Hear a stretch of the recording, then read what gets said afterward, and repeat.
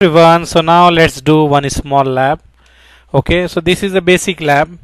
Already we are doing so many basic labs, so one more we are doing. This is a small organization. Okay, a small organization. So let me design a network here. Imagine this is the router, your company router.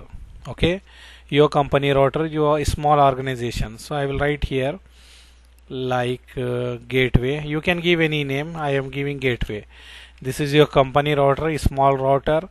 After that you have one switch. After that you have some machines. A small company. This is a small company. Okay. After that we can take the cable and we can connect from here to here. We can connect from here to here, here to here, and then this router. And from this router, let me take one more router. Imagine this is a ISP router. ISP give you the connection. Okay. So what I can say in this scenario, this is a small scenario. Just I will explain the scenario. Later we will do the lab. Okay. So let me take the pen here. And let me take my pen tab to explain you this scenario. If you see here, what I want to say you that this is our company. Imagine this is a small office. Okay, this is a small office, home office. So you have one switch here and you have 2 or 3 machine, that is computer, and you have the one router. We can say R1 or gateway. You taken the connection from the ISP, internet service provider. He is having some router. He give the fiber cable. You connected that fiber cable to your router. Okay, this is your company router. So now we need to look how we can configure here, what we can configure here, so our machine can access the internet. We can create one loopback here just for testing purpose, 8.8.8. or we can put one server also here. This is ISP network. From here, if you see from here to here, this is a ISP network.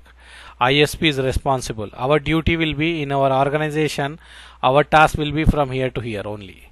Okay, our task will be from here to here. So what we are saying here, this is a small office network. So what you need to do, you need to assign the IP here.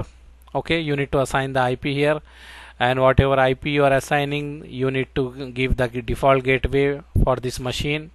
You can use the DHCP also, but now what we are saying small office. Small office, so we don't have DHCP. Manually we can assign the IP to this machine with the gateway. Example, I will take here 192.168.1.1 as a router interface, this one. So this should be gateway for this machine, this machine, this machine, and this machine we will give the IP as 192.168.1.2, and this should be 1.3, and this should be 1.4. So we will use this way, and here ISP will be responsible for this one.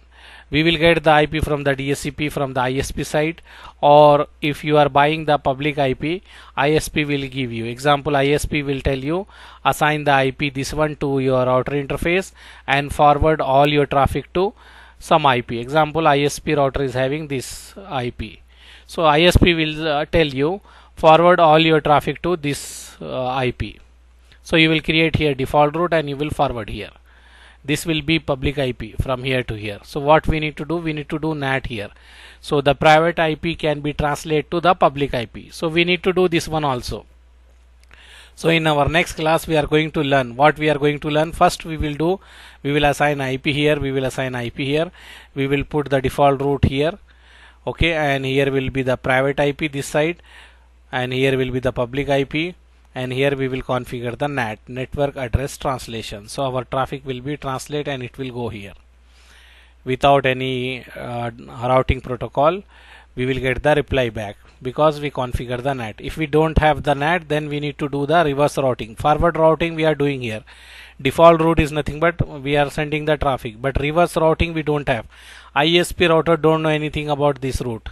So we need to enable the NAT here. If we enable the NAT, then we will have the written communication. If we don't enable the NAT, our packet will not come here. So we need to do the reverse routing. We cannot do the reverse routing in the ISP router. This is a ISP router. We cannot touch the ISP router because we don't have access. This is a service provider.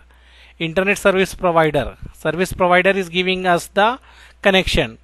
Okay, so what we are saying, this is your small office. Imagine this is your small office, SOHO. We can say SOHO, small office, home office. So this is a small office setup. This is a fiber cable ISP give you. Okay, ISP connected to your router, and they give you one public IP. You need to assign that public IP, and you need to forward the all traffic from your organization to ISP router. He will give you the IP also. Forward all your traffic to this IP. So we need to do that scenario. Okay, try to do this lab. Try to do this lab and check you are able to do or not. If you cannot, I will teach you. I will show you. Okay. And one more thing, I put the link in the description. If you want to take our course, recorded course, you can go there, and also our lab batches is also going on. If you want, you can check our video description. In that one, I already put the link of the application. Try to install that one and check. There is some free resources and some video are unlocked. You can watch that one. If you like, you can take the premium course. Else, you can use the free course there. Okay, some videos are unlocked, you can watch that one to get the knowledge. And we are doing the live there inside the app, so you can install, so you have the chance to attend the live demo classes in the lab, in the app. Okay, so see you in our next class. Thank you, bye.